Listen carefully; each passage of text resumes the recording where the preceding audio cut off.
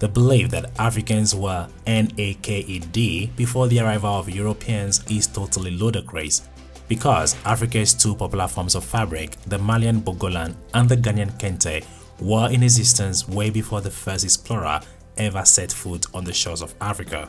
So that belief is totally bullshit. Today on Afro, we are revealing 15 of the most beautiful traditional costumes of African countries. Let's begin.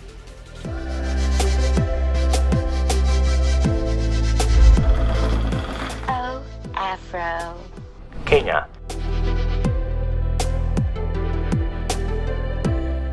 In Kenya, there are many types of costumes.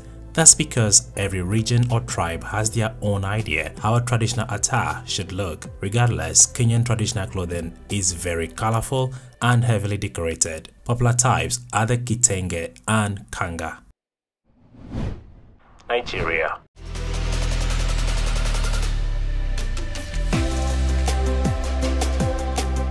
The most common traditional clothes worn in Nigeria are the abada,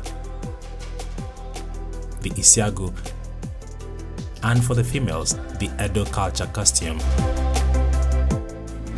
South Africa.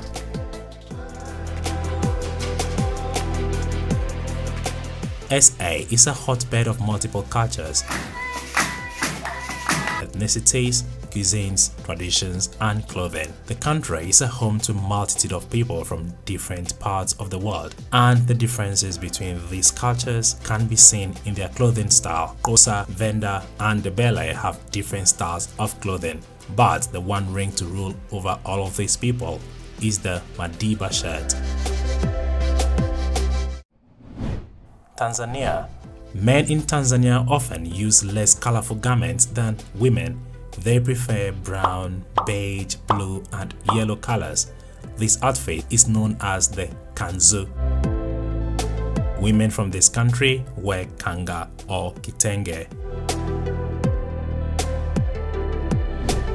Uganda. The mushanana, oh I love this name, is a traditional ceremonial dress of women in Uganda, Burundi, and Rwanda. It consists of a wrapped skirt bunched at the hips and a sash draped over one shoulder, typically worn over a tank top or a bustier. Gomez is one of Uganda's favorite clothes, but it is mostly donned by older women.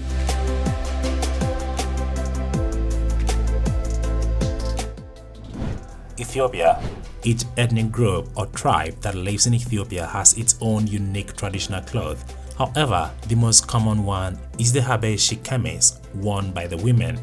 This is a long white dress embellished with embroidery and a white shawl known as netela. The men's consist of white trousers, a white knee-length shirt, and a piece of cloth known as gabi. Hey, tell us which of these traditional African clothes already caught your attention in the comments below. Somalia. Somalian women wear a long dress made out of comfortable polyester known as batir. Married women tend to sport headscarves referred to as shash and often cover their upper body. Somali men wear mawis. Oh, nice. For their upper garment, a plain shirt does the magic, and a colorful turban or a kufiat. Ghana.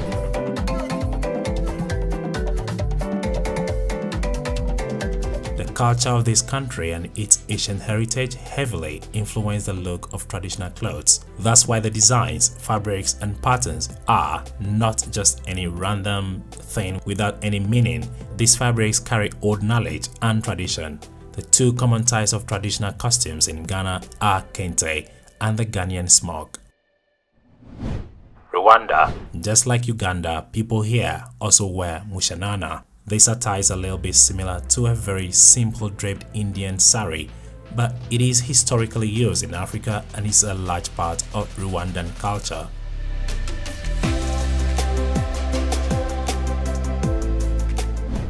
The Gambia. Normally clothes in Gambia include long flowing items. For women, these clothes often go down to the ankles, and traditional clothes are often bright and colorful, made from a very popular process known as tie-dye. D.R.C. In the D.R.C, men and women enjoy dressing up in nice clothes with very bold colors. The Congolese dress in a style known as liputa. not to be confused with Lupita. Is that like a code word for something else? Wearing nice clothes in this country is extremely important because the nicer the clothes are, the more respect you will receive. Congolese women hardly ever wear pants. Why does this sound weird? Oh, I mean trousers. Eswatini. The traditional Swazi outfit worn by men and women are called emahia. They consist of two parts. The top part is an umhelwane. This is a large piece of fabric tied with a knot on the left-hand side of the shoulder. The bottom part is lihia, which is a cloth wrapped around the waist. Morocco.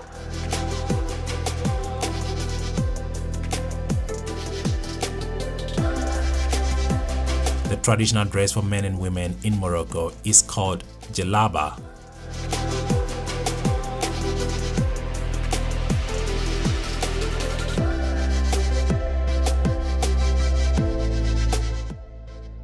For very special occasions, men also wear a red cap referred to as a fez, while the women wear kaftans. Mali.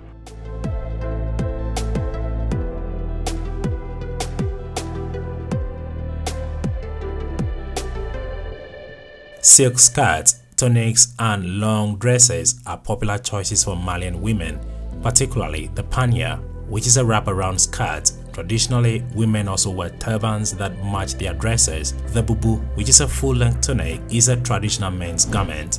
Egypt.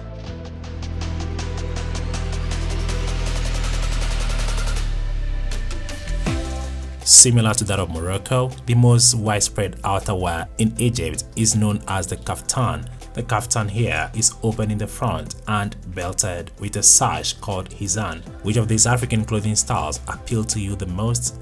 Leave us a comment down there. I'm your host Murphy, and I'll catch you in the next video. Peace.